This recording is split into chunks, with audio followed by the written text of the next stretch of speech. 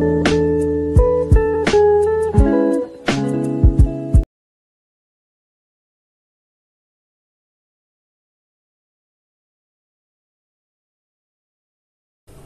good morning all of you. I am currently in the kitchen of the lab because the signal reception at my office is so bad. So I normally work in the kitchen. I mean, I love this place because most people don't come here and it's very peaceful, so I can work. So right now I am preparing my presentation for the thesis defense, and I have to I haven't done like a presentation in a very long time, and my last defense was around 3 hours. It was really long, but this one is like 15 minutes and then 15 minutes for questions, so it's very short. So I have to prepare something good, and currently I'm doing my best. Like you can see, I haven't slept in like days, so I hope this will go really well. Pray for me.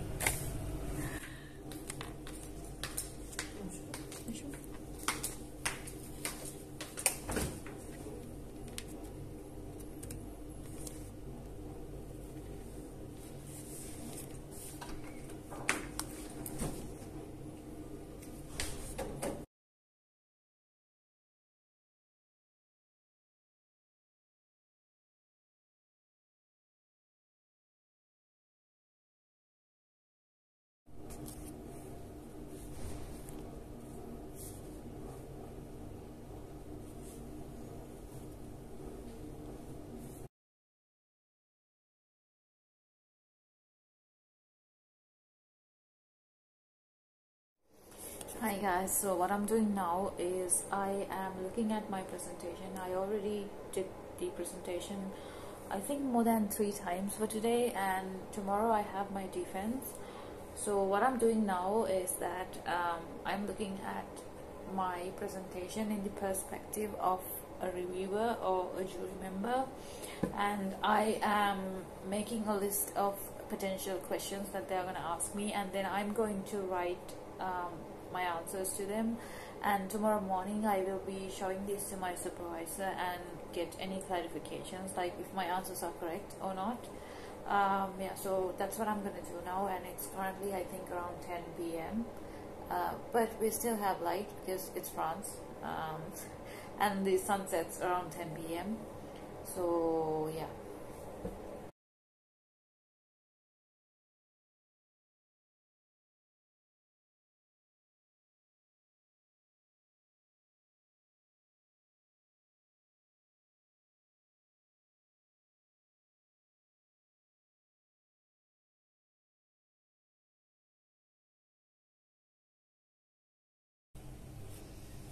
Okay, so I rehearsed, like I came to the lab and then I rehearsed. It took me 11 minutes, but I think it's fine. So I did the presentation with my professor, and it was okay, but still I'm freaking out. So I'm about to have my lunch and then I will go and watch how others present, so I will learn from their mistakes. Since I am the last person to do the very last presentation, I think most people will be kind of tired, and maybe they will not pay attention to my presentation, so I have to make sure that they understand everything, so there will not be any confusions. Yeah, so that's the goal today. Okay, I finished my lunch. Only for, let's say, like 3.5 hours remaining until my presentation, and I'm getting nervous again. So this is like what I use since 5th grade. Before an important exam or a presentation, anything that would make me nervous, I eat chocolates. It's a scientific thing which I didn't know at the time, but yeah, I got like a lot of chocolates with me. So I'm gonna have this right now. This is called Lindo. It's basically like there's like a hard chocolate shell, and inside there's a filling. like this. Okay, so now I have to look presentable. So yeah.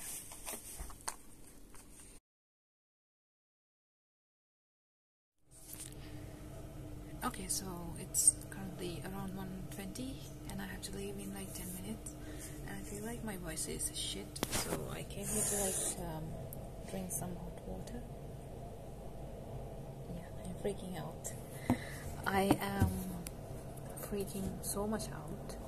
I don't know why, because I have done like 40 or 50. I don't know, I have done like a lot of presentations before, but this is the second one I'm doing in France. In the first one, it was like a group presentation, and I only had to do the introduction. It was about economics. So it was not that much of a big deal. But an internship presentation is like the biggest deal in a degree in France. So I really don't want to mess that up. And I happened to be the last person to do the presentation on the very last day. So yeah.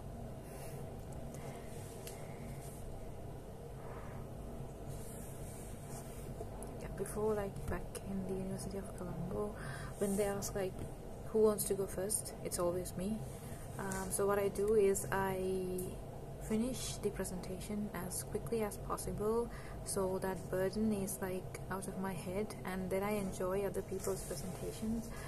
But this time I have to be the last to do it, so I'm not used to this, so I think that's why like probably I'm freaking out. I don't know, we'll see. Yeah, I'll probably ask a friend to record my presentation so that I can see like what went wrong, so next year I will not do the same mistakes again. And hopefully everything will go well, and I also prepared like potential questions and answers to them, and I hope I will not forget anything. So yeah, that's it for now. Okay, so I am going to the ICC lab where my defense will take place. It's currently around 1:35, I think. There will be 2 more presentations before mine, one at 2 and one at 3. Mine is at 4. I heard that one of my friends is already there, so I will probably go there and maybe do a rehearsal with him, because we still have like 30 minutes more until they start the presentations. So yeah, I'm not that nervous now, probably because the chocolate is doing its job. Yeah, I hope like everything will go really well.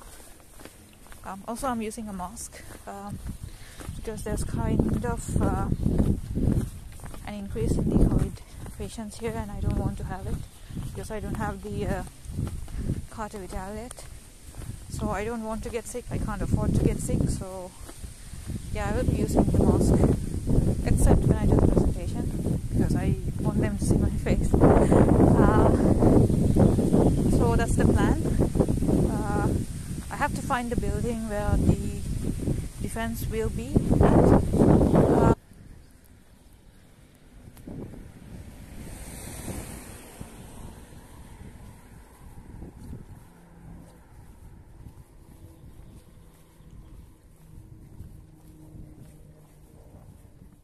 One extra wash with 3 washings with the same initial solvent, and 1 wash with. After that, we're gonna have to do spectrometry measurements. So good evening. I'm here to present to you about my 11th internship that took place at Institut de Physique under the supervision of Dr. Saklay and Dr. Saclay. Okay, so I just came home. So how did it go? I wouldn't say it was good, because I mean I did the presentation by myself, and with the supervisor better than what I did, I think, in the final one. And also like I got asked questions a lot, The defense like totally broke me, I would say, because all I wanted was to go home and cry. But in the end, it's done. The degree is finally done, and we are free. And hopefully, I did not fail the defense.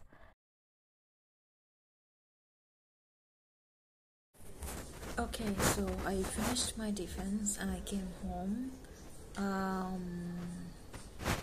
To be frank, it was not great because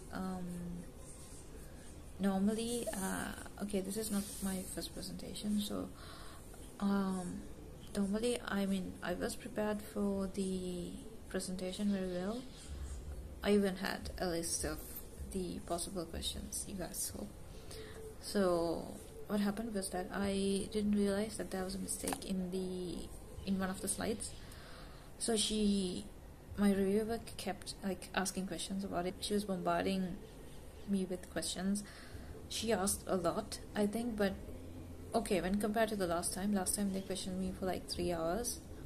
So this time it was just 20 minutes. So when compared to the previous one, this is good. Okay, so what I wanted to say that my friends, they were really helpful. Actually, like, this is the entire point of my speech, like the one I'm making right now. It's because we are foreign students in another country, and like we don't have our family here. So what I wanted to say is that if you are a student and if you are going abroad, you really need a support system, because I was like completely, like totally broken after the defense. And my friends, that they kept like talking to me like it was okay, you did well, like that. Like from the beginning, my supervisors were like, they were really helpful, they were really good to me, and they helped me like until the last moment. And I was really nervous, you guys saw that. And when I went there, my friends were there and they were like, relax. They kept talking and talking, and like I was kind of like laughing and smiling like at the very end. Like a few minutes before the presentation, I was like totally relaxed and everything, and I did the presentation. But like, okay, I did the presentation, but and then she kept asking. I thought she was going to fail me. So I was like totally broken at that point. And then, okay, I wanted to go home and cry. That was like my mentality at the moment. I was like, okay, when this is done, I'm gonna go home and then I'm gonna cry. And then I told my friends, okay, I'm not feeling well. And then they were like, one person, like he was talking to me for an hour, and like everybody was so supportive. And then I thought that I should tell you guys this, because if you're planning to come to another country, you definitely need a support system, like people who are there to catch you like when you fall.